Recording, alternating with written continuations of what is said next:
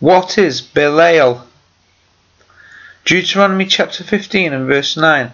Watch out for yourself, for fear a word of Belial, a word of worthlessness, should come to be in your heart, saying, the 7th year, the year of release, has come close, and your eyes should become ungenerous toward your poor brother, and you should give him nothing, and he has to call out to Yahweh against you, and it has become a sin on your part. So the word Belial just means worthlessness.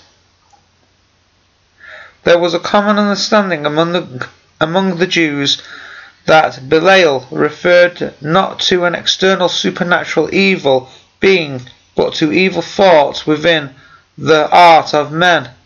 To have a heart of Belial, a mean thought in one's heart, was described as having Belial in your heart. Beware that there be not Belial in thy heart. So Belial is the quality or state of being, useless, good for nothing. The Hebrew term is applied to ideas, words and counsel. Deuteronomy chapter 15 and verse 9, Psalm 101 verse 3,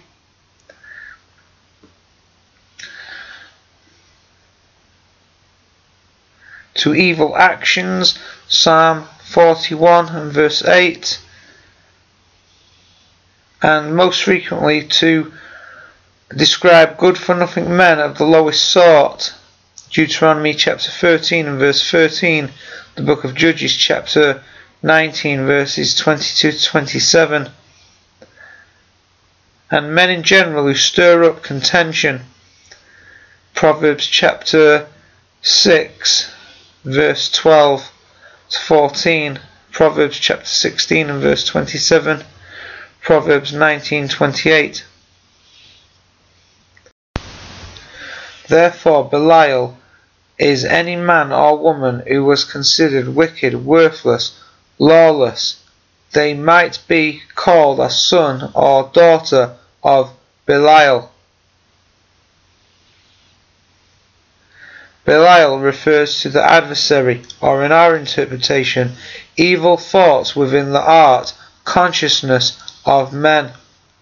The deceiving phase of mind in men that has fixed ideas in opposition to the truth.